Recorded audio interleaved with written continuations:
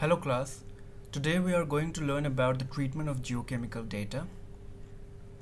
So in a geochemical survey, once you have collected your samples and you carry out geochemical analysis of these samples, what you get is geochemical data.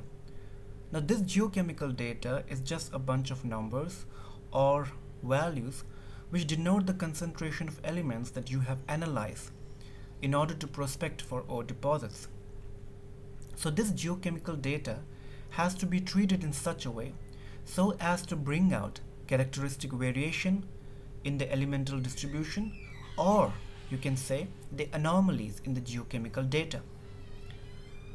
Now these treatment involves some approaches or analysis method which causes the anomalies to stand out from the rest of the geochemical data.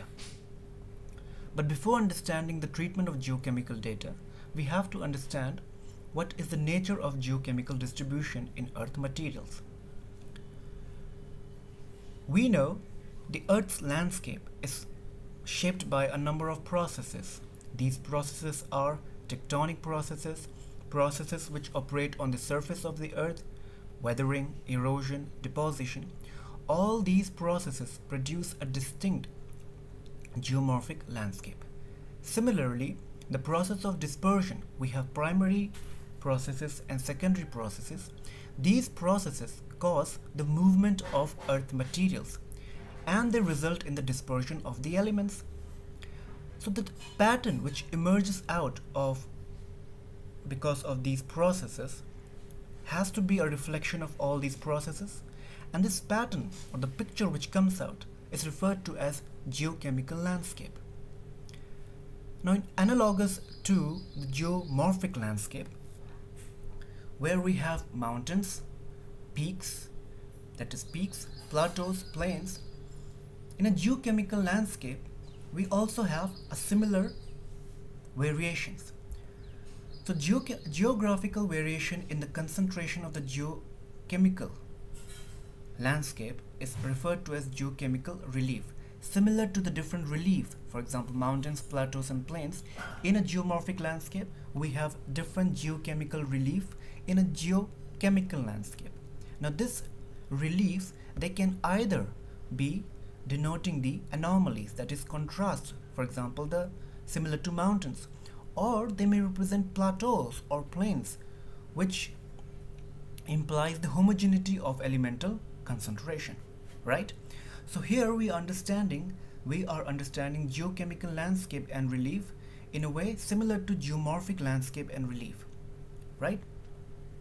Now the picture or the pattern of elemental distribution that comes out or that emerges because of the number of processes that are operating beneath the earth as well as on the surface of the earth produces geochemical landscape.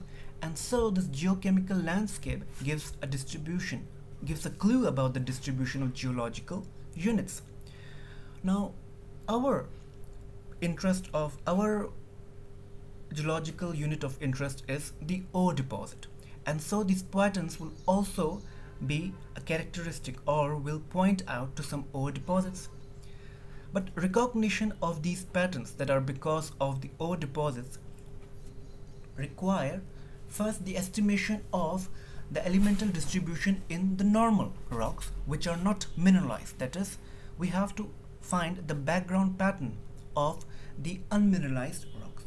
So the geochemical landscape is a reflection of the geological units, but our geological unit of interest is the ore deposit. But in order to separate or find out the pattern which is due to the ore deposit, we have to first understand what is the pattern which emerges out because of unmineralized rock. This is known as background values. So the background values, they are defined as the normal abundance of an element in barren earth material, and this background values varies as a result of the variation in the environment, and it also depends upon the nature of earth's material, whether we are looking for in the soil or in the glacial till, or whether we are looking at in organic debris. The background values changes. So background is therefore not seen as an absolute value, it's rather a range of values. Okay, and for our convenience, what we do is we consider the magnitude of background values that we should expect in rock 2 as the composition of average igneous rock, that is felsic or mafic rock. So the background of any earth material we approximately take as the composition of average igneous rock and not the ore deposits. Okay, so what is threshold? Now in the previous diagram you must have seen we have plains, we have plateaus and mountains. The plateaus, they rise above the plain. Similarly, in a geochemical landscape, threshold are the concentration which rise above the plains, the homogeneous values. So the threshold, they are the upper limit of normal background fluctuation. So we know the background has a range of values. The threshold is the upper limit of the normal background fluctuation. Now the regional threshold, here you can see this is the regional threshold, is similar to the low-lying plain here of the geomorphic landscape. This is the regional threshold.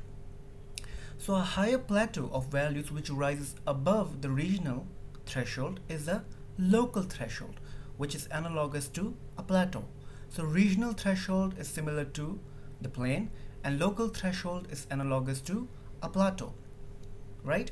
So threshold, we have to understand, is the upper limit of the background fluctuation, because the background is not an absolute value but rather it is a range, and the upper limit is referred to as the threshold.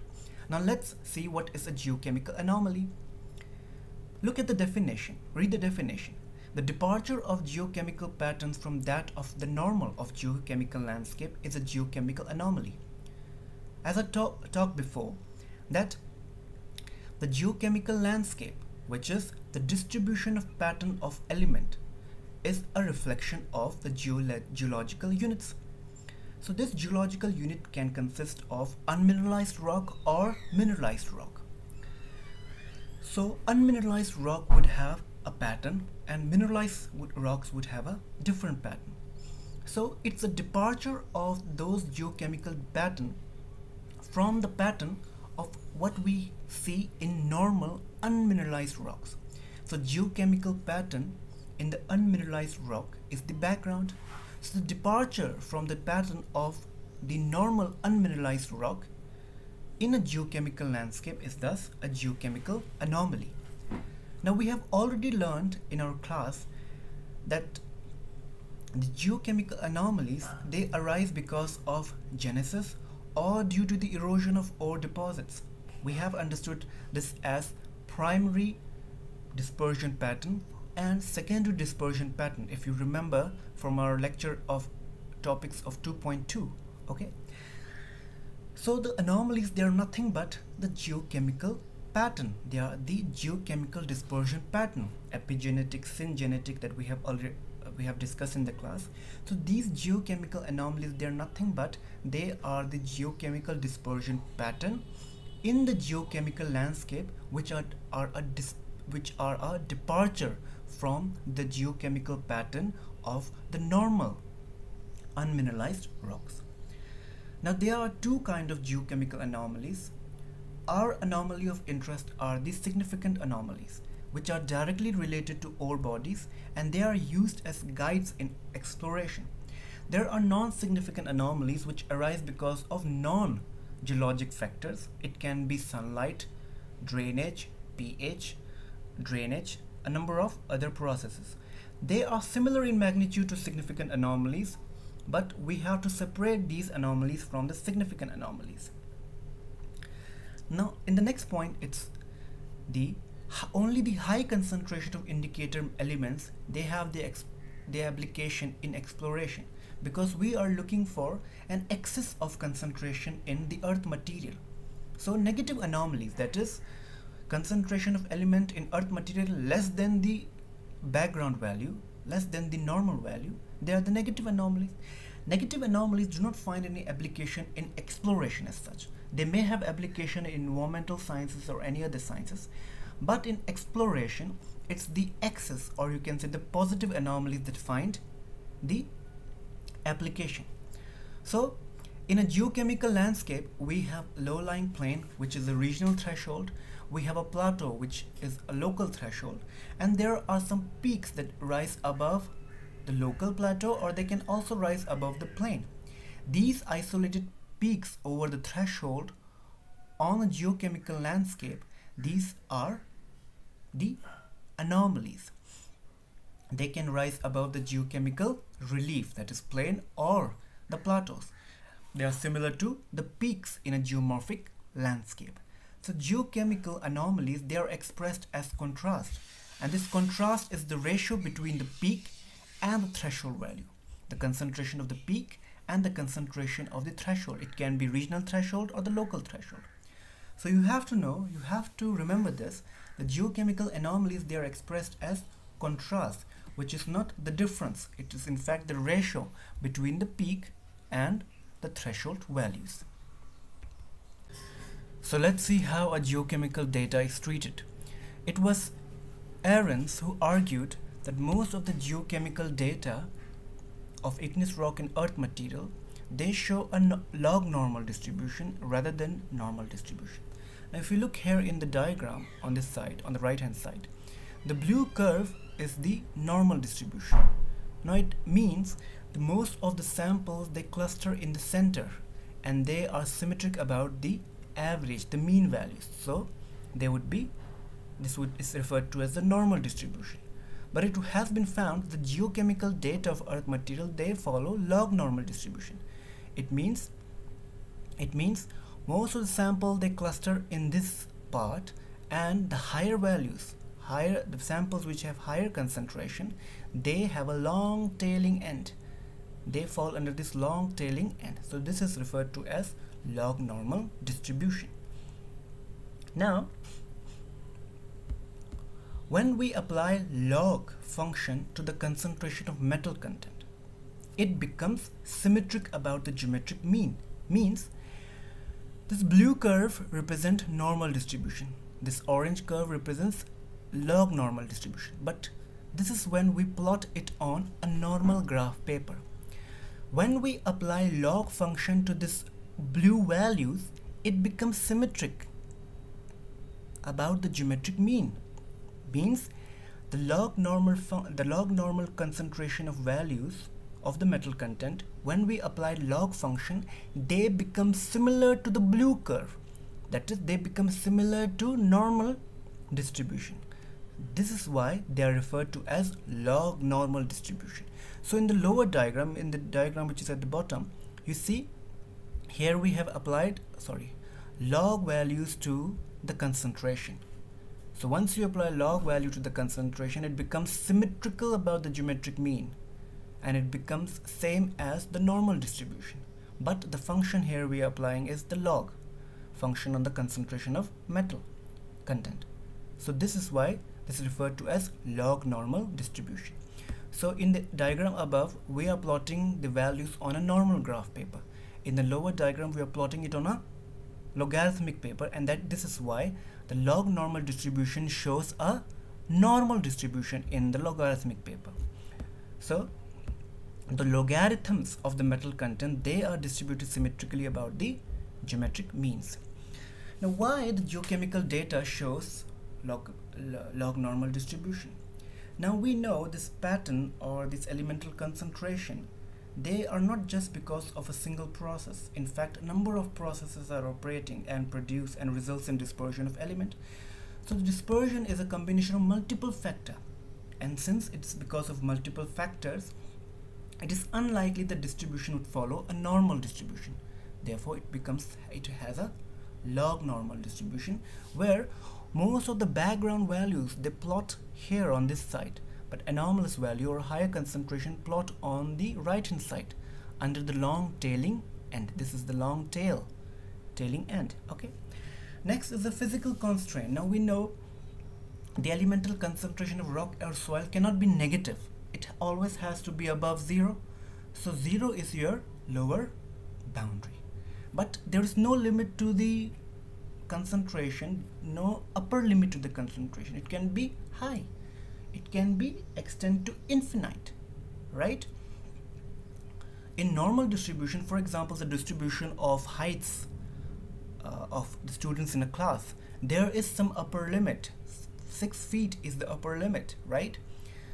But if we look at the distribution of the element concentration in the earth material, it's the excess. You can go for the infinite in the upper limit. The upper limit is just infinite, okay? There is no limit. So intuitively, this distribution is more similar to a log normal distribution. Now the processes which causes dispersion, they are not uniform. In fact, they are very episodic. They are rare events, or they are extreme events. So these events, since they are episodic or rare, the distribution they produce is also skewed. Means through a uniform, if the distribution is uniform, if there is some process, it will lead to sudden excess or abrupt increase in concentration. It means there is skewed concentration or skewed distribution. And we know log normal distribution is already skewed. So we can understand the distribution of geochemical data best through log normal distribution. Okay, but in order to define anomalies, first it becomes necessary to establish threshold so that it becomes possible or easy for us to limit the search for peak anomalies. Once we have the threshold, any concentration above the threshold will mark as the anomaly, right? So first we have to mark the threshold. So in the treatment of geochemical data, first you have to understand that geochemical data follows a log normal distribution. That is, when you apply log function to the concentration of metal, and when you plot the frequency of total values against the concentration, what you will get is a symmetric distribution, and this is why they are log normal distribution. And in order to find the anomalies, we have to establish the threshold first. Now the best way to graphically represent the data is through histogram. Now what are histograms? Histograms are simply bar diagrams. The frequency of the values, they are plotted against the concentration. Means how many samples they have concentration of 1.95 or 0.05. It means they are which are plotted on the y-axis. That is the frequency. What is the number of samples, right? That is the frequency of values is plotted against the concentration. But if it is plotted on a normal graph paper, the geochemical data would be like this, the orange curve, if it is plotted on a normal graph paper. But if it is plotted on a logarithmic paper, it will become normal. So this is on a logarithmic paper. Since see here you have applied the log function, so it becomes normal like this. But when plotted on a logarithmic paper, it will become symmetrical, right? Similarly, you can also plot the cumulative frequency curve, and the cumulative frequency curve they would either plot as a straight line. They would plot as a straight line both for normal and log normal distribution. Now if you have a single population of values, for example, if you are going to analyze, if you have geochemical data for copper, for example, for only copper for 100 samples, see, here in this case, in this distribution or in this bar diagram, you can mark the threshold as the mean plus twice the standard deviation. So from mean you go 2 steps ahead, and means deviation from the mean value will be your threshold. See, this is your threshold, and anything above this threshold would be your anomalous value. You can also take mean plus 3 standard deviation, and then again anything above would be probably anomalous value. Now if you look at 2 standard deviation, it means if you look at the area under the curve, the area under the curve should be the total frequency, that is 100%.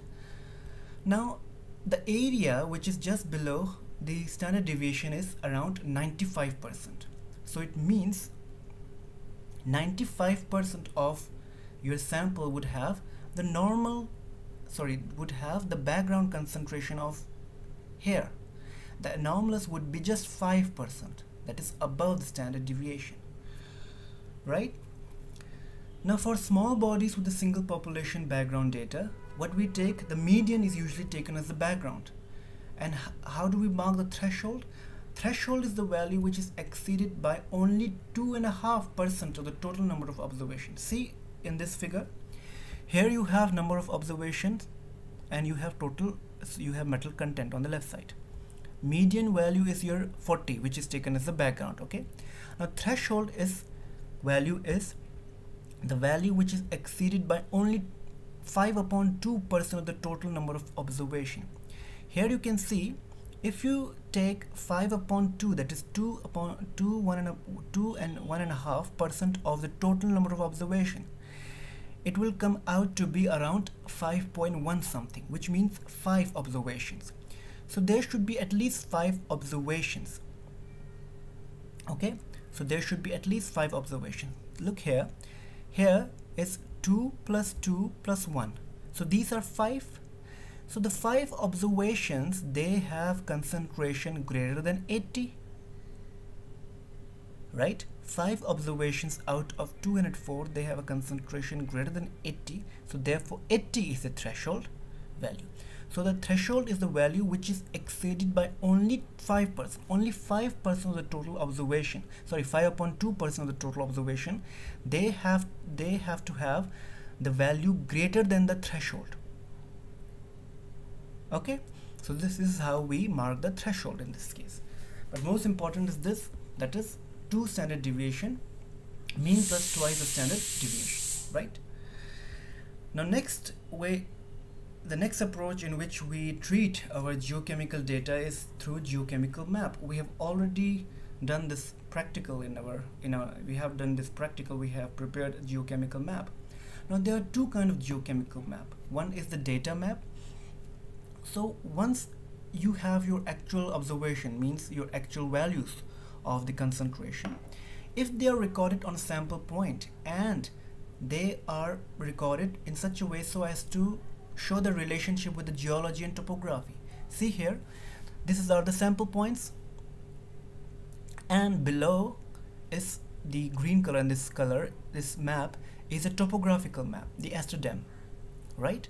So here you are showing the relationship of your sample point with the topography. Here you are showing the sample point relationship with the geological unit. So this is your data map. Now in this case, the scale is so chosen that the minimum distance between the sample point is not less than quarter, that means 1/4 of an inch. It should always be greater than inch. And what we can do is we can also create profile curves. Profile curves means we take 2 or more traverses through the data map and we draw profile maps. See at the bottom, there are profile maps along transverse line. Profile curves are constructed when we have to show distribution along separate lines. If you take 2 traverses and draw profiles, in this case, these are the profile. This is how we create profile curves. For example, see at the bottom, you have profile curves for lead, for antimony, right? And you can create profile curve both for arithmetic scale as well as logarithmic scale, right? And see, there are 500 feet difference between the 2 traverses that we have taken. So the profile curves can be constructed by drawing traverses through the data map. Now data map is the sample points which show relationship with the topography or the geology.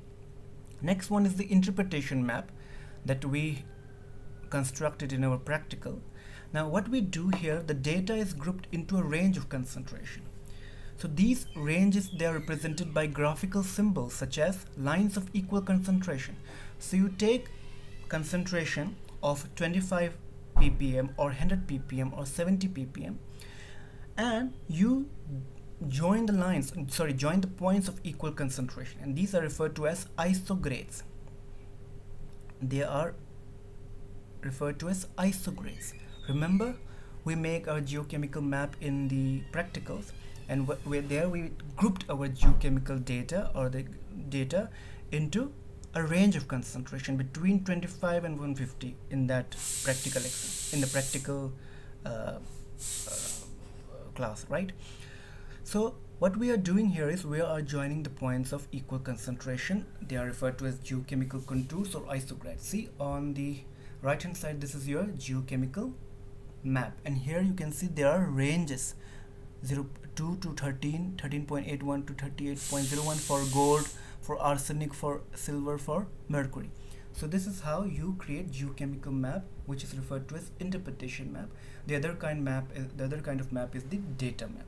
So this is how you treat your geochemical data, so that the geochemical anomalies, they stand out. Okay, this is the basic introduction to the treatment of geochemical data, right? So this was all about treatment of geochemical data. Hello. Okay, so I end my lecture here. If you have any question, you can always message me or send a voice message on my WhatsApp. Okay, so we have completed our 2.3. okay, and all the best for your exams. Okay, so goodbye.